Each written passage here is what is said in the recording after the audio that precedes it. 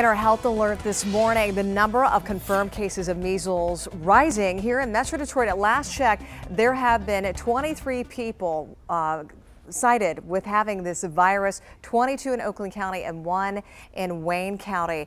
And so we want to bring in an expert now to talk about the importance of trying to protect people from this. Dr. Tina Chopra, an infectious disease specialist from the Detroit Medical Center. Thank you for being with us this morning. How concerned are you by this uptick in measles cases? I think it is an extremely extreme concern about, I think it's a public health crisis. We are facing a public health crisis at this point. I mean, just yesterday we were reporting about how a county in New York State has banned children who've been unvaccinated from public places. Do you think they're going too far there?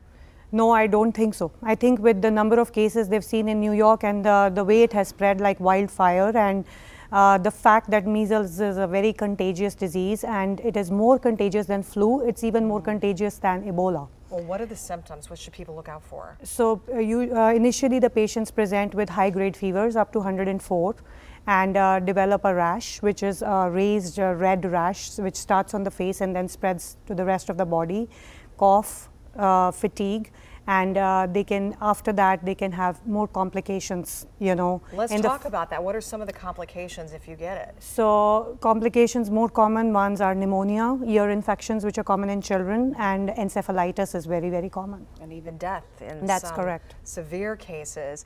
So why do you think this uptick's happening? So the big reason is not getting vaccination. You know, this resistance in some of our populations in the community that don't want to get vaccinated, and also travelers who are coming from countries where the vaccination rate is low, like you know, countries like Israel and Ukraine and Asia and South Africa, where we have these travelers who come from there and they mingle with the communities that don't believe in vaccinations, and that's how it spreads. And one case of measles can actually cause more infection, up to 12 to 18 other patients. So because it doesn't even present itself for what, 2 weeks? That's roughly? Right. So the incubation period is can be up to 2 to 3 weeks. So the patient is infected, but the patient doesn't know, keeps spreading to others. So what would you tell a parent who's listening right now who is concerned about getting their child vaccinated? They just don't believe vaccines are safe. What would you like them to know? I would like them to know that vaccination is the key to protecting your child.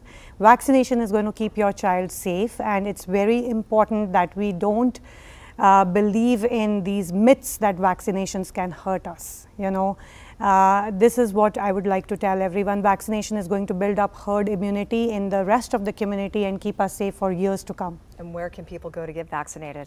So they can get vaccinated. Health Department, Oakland Health Department has set up clinics. They are even available during the weekends.